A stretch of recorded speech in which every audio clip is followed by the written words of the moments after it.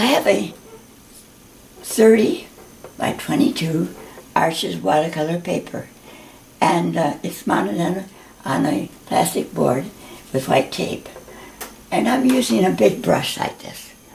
Now, as far as the colors are concerned, I'm going to tell you as I paint them.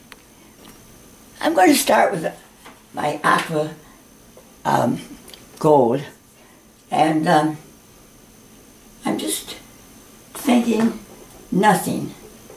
Now that's hard to say. I'm not thinking of anything in particular as I put the paint on. And it's dry. I'm going to start right here. And that's the gold. It's a beautiful color.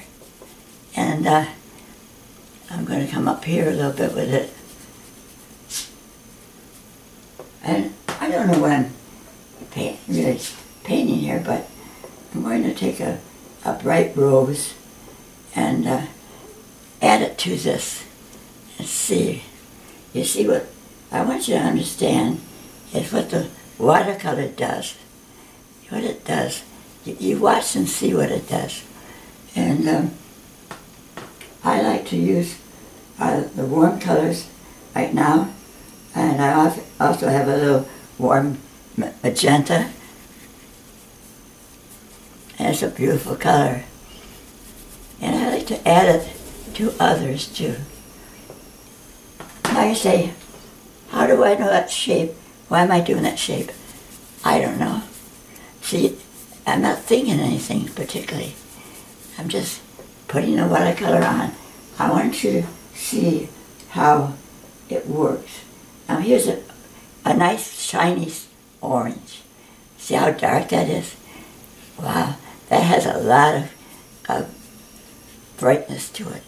So I'm putting that up here too. And then what I'm going to do, rinse out my brush and start to bring it over like this. A little bit. Maybe I'll drop some of it in here, because I want to see what it's going to do. When I gold, and it's also a heavy color, and I think it's a beautiful color. And so I'm putting it on a little thicker than I had on this one here. Now I don't know what this would turn out to be, but right now, you see what I'm doing? I'm just showing you colors right now. It's to take a sprayer and kind of spray it. Oh, it'll run down. And you see it's all warm colors. If I want to squirt it like this, now you see all this is dry paper. And some of it's running down like that. But that's okay, I don't worry about that. But you see, if you start going in with water and making it lighter, and maybe leave you some of the white space. I like to get rid of these right at first, because if you don't, they always show up and you can't hardly get rid of them. And sort of looks like a map, doesn't it? Okay, but I'm just showing you the wonders of watercolor and what it does. You see, it makes it, and this is ultramarine blue, and I'm just going to put it over here and see what happens on the yellow. I have to spray it a little bit, water on here.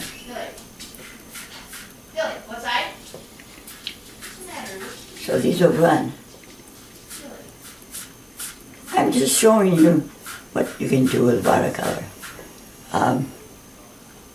Sometimes it's good to spray some water on there and then put the paint on. And I'm going to put the orange up there, like that. We're not going to go over.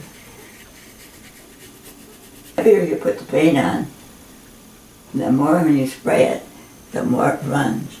See, I'm putting on really heavy right there. And Let's see what it does. If I go in like this, it hits it harder, makes it run. When you're a beginner, or even if you are do a lot of watercolor, it's always good to start out like this. So I'm going to start up here with some of the yellow gold. Well, actually, what it's done now is mixed with a blue. So I'm going to get a green. And I'm going to show you a pretty green. See how that is? And you put warm colors next, cool colors next to warm colors. It brings you this color out better. I'm going to put some green right in there. I like to leave some white, but right now I'm not trying to get anything. If I was painting a picture, I would still go this way, only I would know maybe ahead of time just about where I want the colors. And I'm going to bring in some more of this here. That's ultramarine blue and gold. And it may have darks and lights. And I'm going to bring this over in here so that it kind of carries through. What about up here? You know, you got to put the colors in different places. They have to, you don't want to see them all one color. Now, isn't that interesting? Now if I spray it, let's see what to do.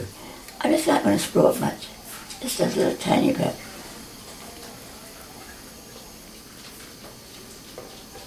But see, it doesn't really run. Now it makes a little dots. But if I go like this, then it will run. If I put more pressure on this, it will run. How much do I want it to run? I'm not sure. I kind of like to have things run because that's when you see what the colors blend together and what they do. Now see, that's all dry there, so it didn't run. Well, now it's running. But right here, so, you know what, you gotta be daring. I'm gonna put this color over here, real heavy, because I want it, and this is that phthalo blue, and wow, that is a dark one, but I want to spray it and show you what it does. When it goes on dry paper, it will do other things. It'll kind of wiggle and squirm and, see what I mean? This is a wonder of watercolors, folks. That's what I'm trying to show you. I'm not trying to show you a painting. It could be an abstract perhaps, but I like this running down here like this, like that. Now I'm going to go over here. I'm going to put some of that dark phthalo blue and ultramarine blue together, and then I'm going to, I haven't got it heavy enough. I want it real heavy. See how heavy that is? So I want it to run down. I want it to run down from there into the yellow. You see the beautiful colors you could get. And I just love all these colors together that I've showed you. I want to do a little bit more of the orange